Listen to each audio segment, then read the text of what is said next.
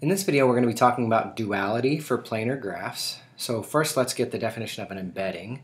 So an embedding of a graph G on a surface S is a drawing of G on S such that there are no edge crossings.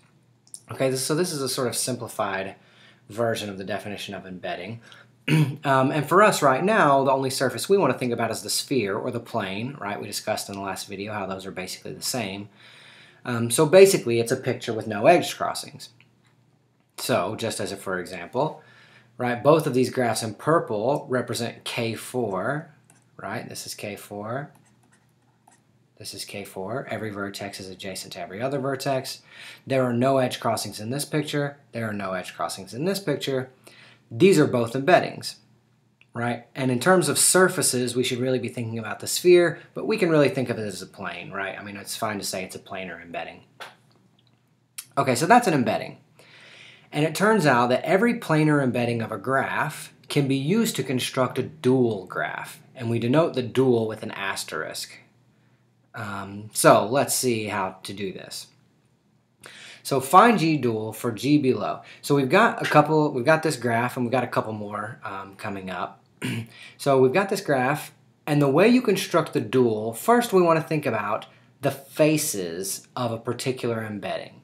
So the faces here are enclosed regions or bounded regions, and we want to include the infinite face as well.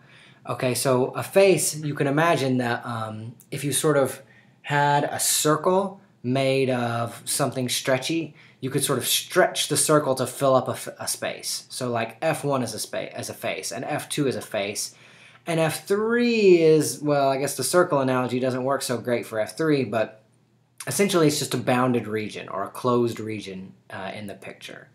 Okay, so hopefully that's clear enough to understand what we're looking for here. And the faces of a given embedding correspond to vertices in the dual graph. So I'm going to mark with asterisks here at first. These are going to be the vertices of our new graph. And then every edge is going to correspond to a new edge. So here in green, this green edge separates these two faces. And for any embedding, right, that edge is going to separate two faces. Like this edge separates these two faces. This edge separates these two faces. This edge separates these two faces, and so on. So every edge separates two faces, and in the dual, you want to connect the two corresponding vertices. So like this edge in green makes this edge in black. Or this edge in green makes this edge in black. This edge in green, because it separates this face and this face, right? It's going to give us this edge. This one's going to give us this edge. This one's going to give us this edge. So basically what we've got in black here is the dual graph, but you want to clean it up a little bit because this is not very clear what's happening. So basically, if we think about this triangle, right, where that's these three edges, and then these ones on the outside have an extra parallel edge, right? So this and this are parallel edges, just like this and this are parallel edges. And in fact, anytime you have a degree 2 vertex like this, that's always going to result in parallel edges in the dual. Okay, so this is the dual graph. Okay, so let's try another one. Let's try this one here in pink. So you might want to pause the video and try this one yourself. Okay, so again, we want to put a vertex in every face. So here we've got this face, this face, this face, this face, this one, and then the infinite face. And then every time there's an edge, right, that's going to correspond to a new edge. So this edge separates these two faces, so we put an edge there. This edge separates these two faces, so we put an edge there. Similarly, we continue going around here. And then all of these outer edges, so by the way, this graph in pink is called a wheel. This is the 6 wheel. And so all of these outer edges are going to connect to this infinite face. Now, this doesn't look very good, this picture in black, But you can sort of see what's happening here, right? You've got this 6 cycle on the inside, and then there's a vertex that connects to every single vertex inside that 6 cycle. So we can think about the dual. We take this 6 cycle from the inside over there. And now instead of drawing this vertex on the outside in the infinite face, we can just sort of invert this thing and draw it on the inside and now connect it to every single vertex.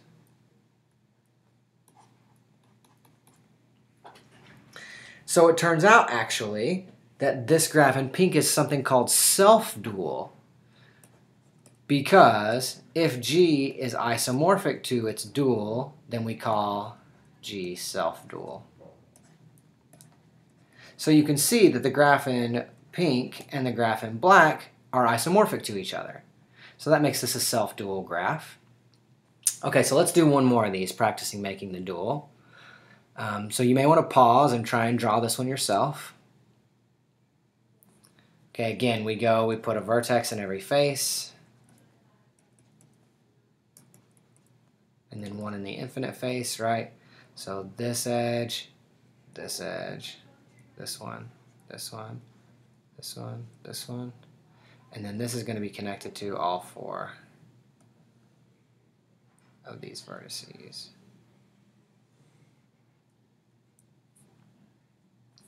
Okay, so if we clean this up a little bit, we can see that, we can just clean it up just a tad, but we'll leave the general shape the same. So there might be a better way to draw this, but this will be fine for our purposes, right? So this is the 2 triangles that sort of meet with a parallel pair, and then we've got this one vertex that goes to everything else.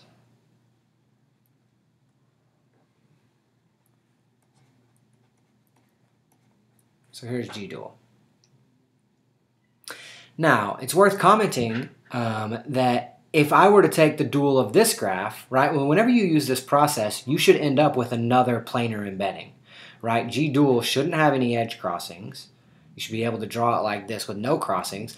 And if I take the dual of this graph, I should get right back to my original. So if I take the dual and then I take the dual again, I should just be getting these two have a unique relationship, right? There's only one dual graph for this graph in orange, and it's the one in black. And there's only one dual graph for the one in black, and it's the one in orange. Okay, so I also want to just mention the Euler characteristic. So the Euler characteristic of a graph, the Euler characteristic of a graph is given by the formula the vertices of the graph minus the edges of the graph plus the faces of the graph. So of course you need an embedding to be able to talk about the faces of a graph. And so you might want to go back and just sort of think about what's happening in each of these graphs. If you want to rewind the video and go back to before they're all drawn over, you might think about what this is for all of these graphs. So just as an example for this orange graph, vertices minus edges plus faces. Well, there are 1, 2, 3, 4, 5, 6, 7 vertices. There are 1, 2, 3, 4, 5, 6, 7, 8, 9, 10 edges. And 5 faces.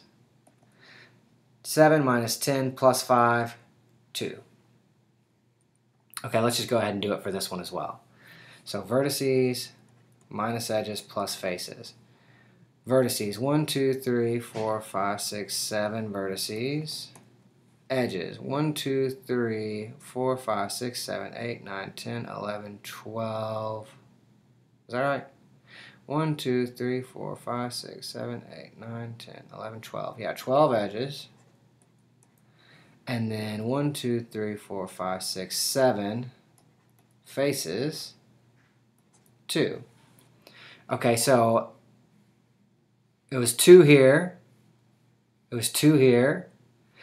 And if you think about in the dual graph, what's going to happen, the number of edges is going to be the same because every old edge corresponds to one new edge, and the number of vertices and faces swap, right? Because every face we put in a vertex, and you can check that in this picture, right, there's an orange vertex inside every black face, right?